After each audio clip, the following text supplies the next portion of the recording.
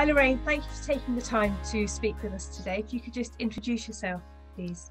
My name is Lorraine Taylor. I am principal at Hartshill Academy, which is a relatively large school, 1,000 students in Nuneanton in Warwickshire. Thanks very much. And you've been working with Leadership Edge for quite a while now, and I just wonder if you could take us back to the start and why you started working with Leadership Edge. Yeah, so I started working with Leadership Edge through my coach from a different programme.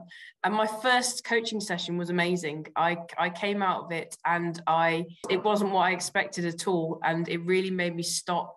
And I think that's the thing for me, it really made me stop. It made me stop and reflect on what I was doing and how I was as a leader. And I really got a lot from it. So it's kind of grown for me from there, really. Great. And the impact that it's had on you, obviously then it's been cascaded amongst your colleagues. So how have other people responded to being part of the Leadership Edge programme? Yeah, so I think from that initial coaching that I had, I then started to look into what is it Leadership Edge do and how can we kind of grow that? And actually the idea of how I become a coach myself, and because I wanted to know what my coach was doing. So in these coaching sessions, what was it they were doing that was working for me so well? And so I learned how to be a coach through the Leadership Edge foundation level programme. And then I got some other members of staff in my school involved in that. So there's 3 or 4 of us who were being coached by the same person, learning how to be coaches at the same time. And then from that, it's kind of grown. So then we've then become practicing coaches.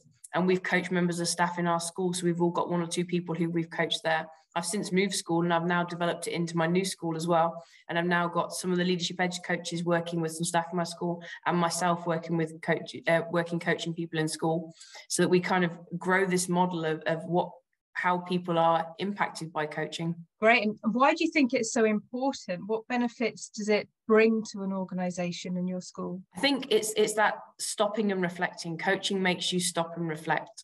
And I find sometimes in a coaching session, you go into a coaching session and you come out with a weight lifted, and you didn't necessarily know that weight needed lifting.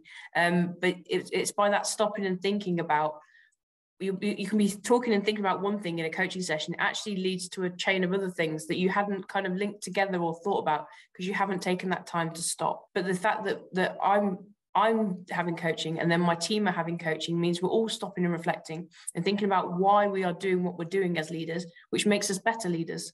So that's kind of been the impact really that it's had on us as a team, and then hopefully now on my new team as well. Great. And it sounds wonderful, doesn't it? I think a lot of school leaders love the idea of everybody having time to stop and reflect and think, but there must be logistical challenges or challenges in creating a space for your leaders and for your staff. Could you talk us through a little bit of the challenges that you've faced and how you've overcome them in establishing a coaching culture? Yeah, definitely. I think that's our biggest challenge, is to, in a busy school day, finding the time to stop and have the time to do the coaching is difficult. And that's the thing that we've had to be really quite strict about, booking in our calendars and making sure it happens, because it's easy to kind of go, oh, we'll move that one back, especially when it's the internal coaching you're doing and it's not with an external person. So making sure you have the time for that. But it makes you a better coach in your coaching sessions. It makes you a better line manager in your line management of your teams as well, even though ones you are not directly coaching. I felt that I've not really been moving somebody on where I think they could move quicker with what they're doing than what I've been able to do.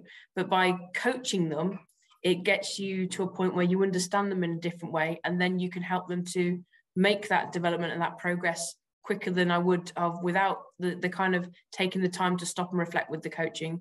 So it's got its challenges, but actually it also helps move things along quicker as well at some points in time, depending on how you're using that in the school. Fascinating, isn't it, how we perceive time? And we are so busy, you're so busy in school, but to take 45 minutes once a fortnight or once a half term or however often can actually speed things up in the long run, and remembering it's a marathon, not a sprint. And to hear you talk about coaching almost like a tool in your toolbox. It's not the only way that you have conversations with staff, but to have it there to bring out when it's relevant has been useful for you to help the progress of other member staff as well as your own. You feel like it's a luxury to stop and have those 45 minutes and take that, but actually it moves things along quicker for you in the long run, because you're being more efficient in what you're doing, because you're taking that time to stop and listen, and understanding what the problems are and what's slowing us down and what's speeding us up, and how we can work together on that, because you're listening more to what those people you're working with. So even though it's not necessarily a coaching session, it's a line management, you end up using those coaching skills in your line management. And some people are starting to recognize that now. Oh, you're using that coaching talk on us.